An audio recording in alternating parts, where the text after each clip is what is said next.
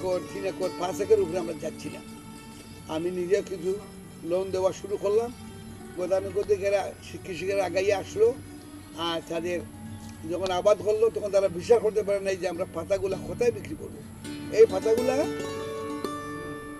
এই commerce ministry এবং টি বোর্ডের সম্মানিত প্রচেষ্টায় একটা ফিক্সড প্রাইস করে দেওয়া হলো সরকার, যে এই প্রাইজে চা গ্রিন লিফ বিক্রি করবে।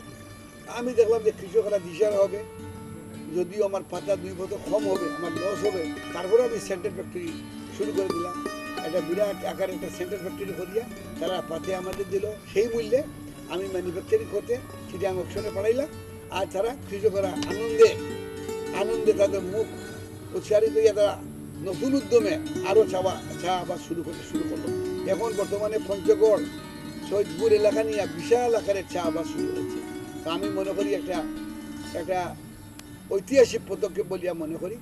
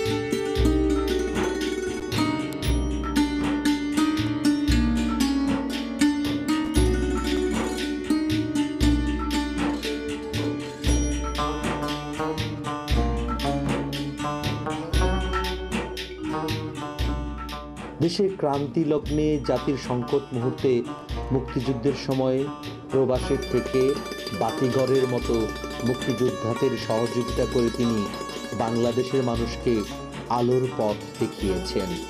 আমি যখন দেখলাম আমি বেশ সুবিধাজনক অবস্থায় চলে আসছি, আমার কাছে বেশ টাকা পয়সা আসতেছে, তখন আমার চিন্তা ভাবনা হলো যে এই টাকাগুলো দিয়ে কী করবো। এই টাকা তো গরিবের হক রয়ে গেছে। আমি যদিও টাকা পাইছি, এটা অংশীদারে অধিকাংশ গরিব, আমার অ্যাকর্ডিং টু হাদিস অ্যান্ড কুরআন কনসার্ন। তো আমি এই ছোটোবেলা থেকে আমি করতাম, ছোটো ছোটো কাজ অনেক করেছি তো তা নাই। তারপরে ইন এডিশন যখন টাকা পয়সা আসলো, তখনও আমি একটার পর একটা ক্রমান্বয়ে আমি এই গরিবের স্বার্থে, জনগণের স্বার্থে, শিক্ষার স্বার্থে, স্বাস্থ্যর স্বার্থে, মানুষের চলাফেরার স্বার্থে এইসব কাজ আমি একের পর একটা শুরু করলাম। এবং শুরু করার সাথে সাথে আমি অত্যন্ত আনন্দ উপভোগ করি। কে কী বলে আমি এটা দেখি না, আমি দেখি আমার মনের মধ্যে আনন্দ আসছে। এই আনন্দ আসছে যে এইটা পরিপূর্ণ জীবন, আমার খুশি, আমি সন্তুষ্টজনক, আমার মনের একটা স্যাটিসফ্যাকশন আমার মধ্যে চলে আসলো। তারপরে আমি করলাম, আমার প্রথমেই আমি ছোটোখাটো শুরু করলাম হাজী রাশিদ আলী উচ্চ বিদ্যালয় 1971 সনে আমার পিতার নামে। যেহেতু আমার পিতা আদরের পিতা ছিল, আমার সবাইয়ের বাইরে ছিল। আমার গ্রাম অঞ্চলে হাজী রাশিদ আলী স্কুল দেখলাম যে এই এলাকার লেখাপড়া একেবারে নাই, একমাত্র আমার ফাদার ছাড়া আর লেখাপড়াই নাই। 60-70 মধ্যের মধ্যে দলিল পড়ার মতো, সিটি পড়ার মতো লোক ছিল না। তো এইটা আমরা করিয়া দেখলাম যে বেশ ছেলেপেলেরা লেখাপড়া করিয়া মেট্রিক পাস করতেছে। তারপরে দেখলাম যে রাস্তাঘাট নাই। আমি দেখলাম ওইখানে ছোটোবেলায় আমি লক্ষ্মীপাটা মধ্যবঙ্গ যাইতাম, বাদশাহ নদীর উপরে কিছুই নাই, ও মাঝি নৌকা নিয়ে আসো, কয় আসতেছি বেটা, এইগুলা করে যে দুঃখ লাগলো, মনের মধ্যে ব্যথা ছিল। এই আমি আসিয়া আমি বাদশাহ নদীর উপরে ব্রিজ করলাম, বিশাল ব্রিজ, অনেক অঙ্কের টাকা, তখনকার দিনে 1,92,00,000 লক্ষ টাকার মতো খরচ করিয়া ব্রিজ প্রতিষ্ঠা করায় অত্র এলাকায়, অত্র বিশ্বনাথ এবং সদর কোতোয়ালি থানার সাথে শর্টকাট করিয়ে দিলাম। শর্টকাট দেওয়ার পরে কী হলো, অত অল্প সময়ের মধ্যে আমরা বিশাল যেতে পারি এবং অল্প সময়ে সিলেট থেকে আমার বাড়িতে যেতে পারি। তারপরে আমি আস্তে আস্তে করলাম এই এরপরে মনে নাই সব, আমি এই বড় জাল্লাবাদ রাগিব রায় মেডিকেল কলেজ প্রতিষ্ঠা করলাম। তারপরে এরপরে আসলাম নর্থ সাউথ ইউনিভার্সিটি, এরপরে করলাম এশিয়া প্যাসিফিক ইউনিভার্সিটি, তারপরে leading university, Ragib রাবের degree college সহ হাই স্কুল, অর্ধ ডজন হাই স্কুল এবং কয়েকটা ডিগ্রি কলেজ এবং অসংখ্য মাদ্রাসা, মসজিদ, মাকতাব, গরিব দুঃখীর অশেষ বাড়িঘর, টিউবওয়েল, যাতায়াতের ব্যবস্থা, গ্রাম অঞ্চলে খালবাট দিয়া অনেক সুযোগ সুবিধা করিয়া দিতে পারিয়া আমার মনকে আমি মনে করি আমি খুশি মনে করতেছি, আমি আনন্দ পাইতেছি।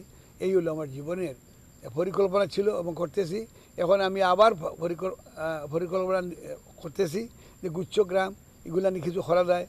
আর অতি সম্প্রতি আমি অনেক আগে মুক্তিযোদ্ধার জন্য অনেক কল্যাণ ট্রাস্ট করেছি, এখন আমি আরও করতে চাই গুচ্ছগ্রাম, ওদেরকে নিয়ে এই ট্রাস্টের কাজ শুরু হবে, অচিরেই শুরু হবে এবং তারা উপভোগ করবে, মুক্তিযোদ্ধারা লাভবান হবে, তাদের পরিবার যারা অসহায় পরিবার, দুঃখী, যারা স্বাধীনতা সংগ্রামে যাবে পড়ছিল, জীবন বিসর্জন দিয়েছে, আজ তারা অসহায় রাস্তাঘাটে ভিক্ষা করতেছে দেখিয়া আমার মন খুব দুঃখ পায়, ব্যথা পায়, বেদনা অনুভব করি। সেই উদ্দেশ্যকে সামনে নিয়ে আমি এইসব কাজ করিয়া তাদের ভরণ পোষণ এবং গুচ্ছগ্রাম দিয়া তাহলে যদি আমি একটা স্থায়ী বাসস্থান দিতে পারি, আমার জীবনকে আমি সার্থক মনে করব। আমি বিলাতে থাকাকালীন পর্যন্ত আমি অনেক স্বাধীনতার পক্ষে অনেক কিছু করেছি। আমি অনেকবার অনেক ইন্টারভিউতে বলেছি, বললে অনেক লম্বা হয়ে যাবে, সেই জন্য আমি শর্টকাট এদিকে যাইতে চাই না। তবে এতটুকু বলবো, আমরা বাংলাদেশ মিশন যখন না বাংলাদেশের নামগন্ধ ছিল না, তখন আমরা মিশন আমি সেন্টার করিয়া ইলেকট্রনিক টাইপরাইটার মেশিন আমার খাদে করে নিয়া, তখনকার দিনের 268 পাউন্ড, তখন মোবাইলও ছিল না, ওয়েবসাইটও ছিল না, ইমেলও ছিল না, একমাত্র ছিল ইলেকট্রনিক। আমি দিছি 4টা চেয়ার, একটা টেবিল, একটা কার্পেট দিয়ে আমি সেই দিয়ে দিয়েছিলাম। তারপরে স্বাধীনতা হলো, দায়িত্বে ছিলেন মিস্টার রেজাউল করিম। আমার সঙ্গে ছিলেন সিলেটের অতি প্রবীণ সাংবাদিক, যোগবরী পত্রিকার সম্পাদক মিস্টার আমিনুর রশিদ চৌধুরী, উনি বর্তমানে নাই। এটা আমার বইয়ের মধ্যে তার ছেলে একটা লেখা দিয়েছে, লেখার মধ্যে এগুলা পরিষ্কারভাবে লেখা আছে। তারপরে আমরা অনেক কিছু আমরা করেছি, সব মনে নাই, আস্তে আস্তে যদি আমি সময় পাই ইনশাল্লাহ আমি আত্মজীবনের মধ্যে আমি প্রকাশ করব ভবিষ্যতে। আমি মনে করি এইগুলা। তারপরে আমরা আসলাম, এই যে আগে বললাম যে বাগানগুলো করছি, ইন্ডাস্ট্রি করেছি, এখন আমি করতেছি আপনার এই ফেব্রিক্সও করেছি। না, এখানে আমি এখনো চিন্তা করতেছি না, এটা প্রপোজ, এটা আমি এখনো এটার মধ্যে যাবো না, হইলে আমি বলবো, পরবর্তীতে আমি জনগণকে এটা আশ্বাসিত করব।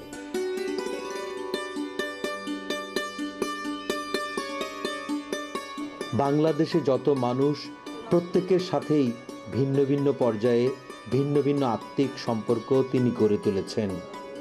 প্রত্যেকেই ভাবেন তার অতি আপন, যেন আলাদা সম্পর্ক নয়।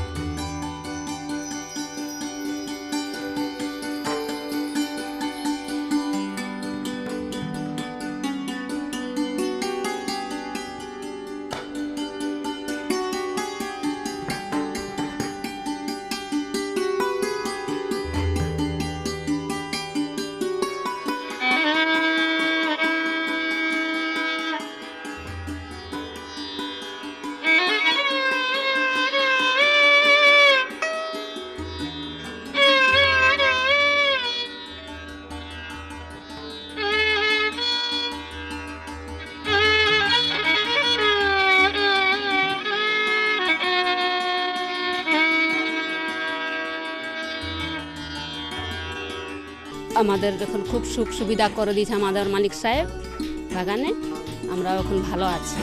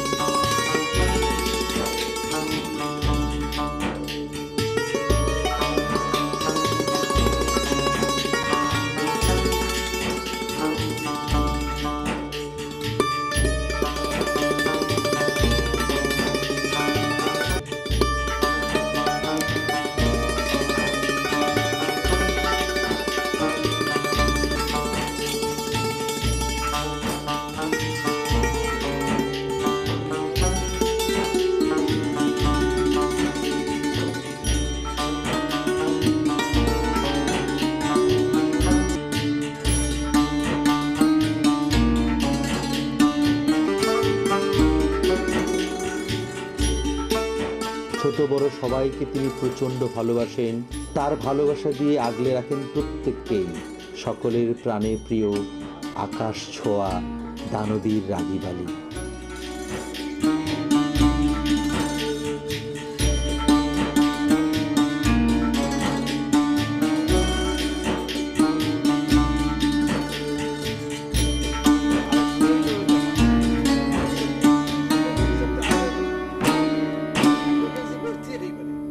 দানবী রাগীব আলীর সঙ্গে আমরা কথা বলছি।